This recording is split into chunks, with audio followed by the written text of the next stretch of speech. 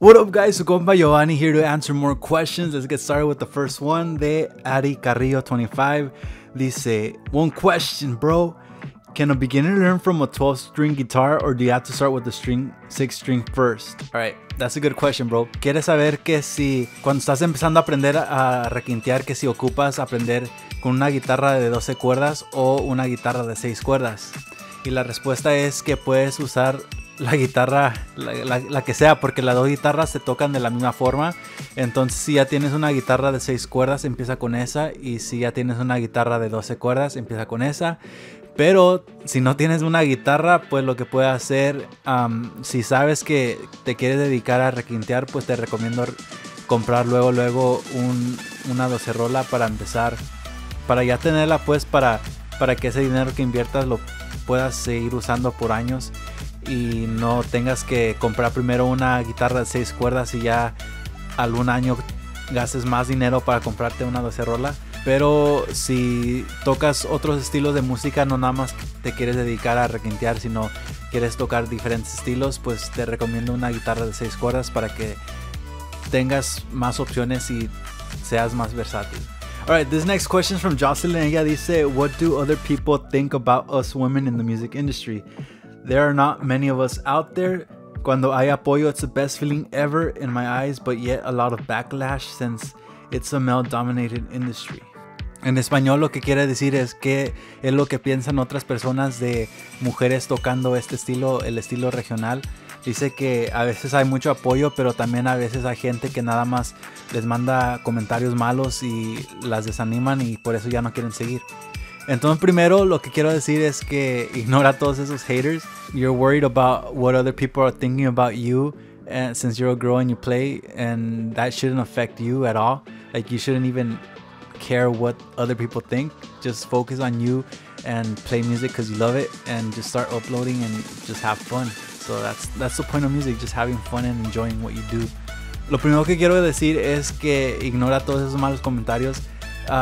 Sé que me preguntaste esta pregunta, pero lo que quiero decir es que tienes que hacer esto porque es lo que te gusta hacer, te ama hacer esto y que te valga lo que piense otra gente de lo que estás haciendo. Entonces hay gente que no quieren ver mujeres tocando este estilo de música, pues que les valga a ellos. A ti no te afecta nada de eso. Enfócate en ti mismo y haz lo que te ama hacer. Pero si estás preguntando mi opinión, yo opino que debería de haber más mujeres tocando este estilo porque es parte de nuestra cultura. Estamos orgullosos de dónde venimos y por eso tocamos este estilo de música. Y como te digo, si te gusta tocar esto, pues toca y ignora todos esos malos comentarios. Just focus on you. And I just want to say good luck with your music and hope you make it far. Alright, la siguiente pregunta me llega de muchas personas por Instagram que siempre me dicen, Giovanni, ¿cómo puedo agarrar más seguidores para mi grupo o para mí, para mi música? Alright, so I'm going to give you guys a strategy right now. Les voy a dar una estrategia para poder alcanzar una audiencia más grande y para que más gente conozca tu grupo.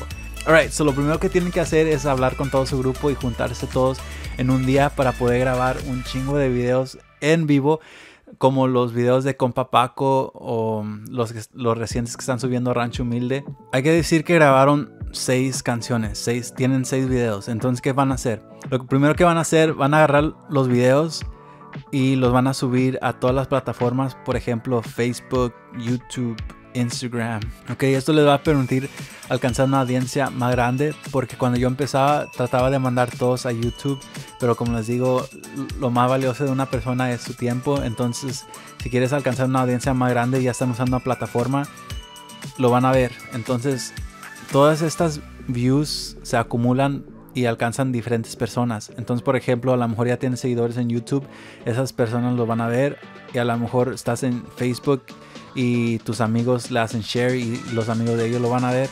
Y ya después que suban todos los videos en todas estas plataformas, lo que van a hacer es van a agarrar el audio y van a subir el audio también en otras plataformas como Spotify, iTunes, SoundCloud, y estos también les va a ayudar a captar más audiencia, porque como les digo, a veces estamos en YouTube, pero también la mayoría de las veces a lo mejor estamos manejando algo y estamos en Spotify o iTunes y estamos escuchando nada más canciones, y a lo mejor le sale tu canción tu corrido inédita o no sé qué, y así es una manera de alcanzar una audiencia más grande. Alright, espero este video te haya gustado. Si te gustó, don't forget to like, comment down below y subscribe.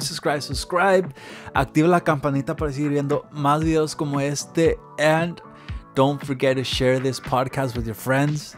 I'm watching, alright? See you guys in the next video. Later.